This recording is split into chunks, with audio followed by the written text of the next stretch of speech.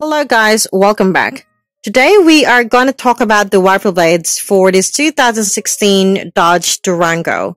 And if you are looking for a wiper blade replacement size for this 2016 Dodge Durango, then I have already looked it up. So please make sure to check out the video description below, as I will leave the information there as well.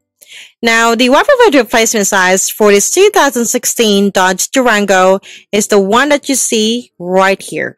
So you've got the 22 inches for the driver's side and the 21 inches for the passenger side.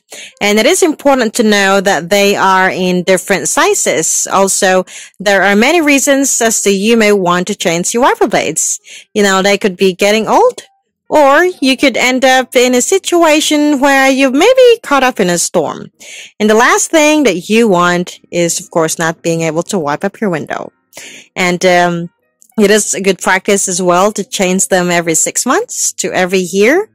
Depends on how often you use your vehicle. So if you do know a cheaper way to get these blades and sizes, then let the rest of us know and leave a comment on the comment section below. Alright, so thank you guys for watching, and be sure to subscribe.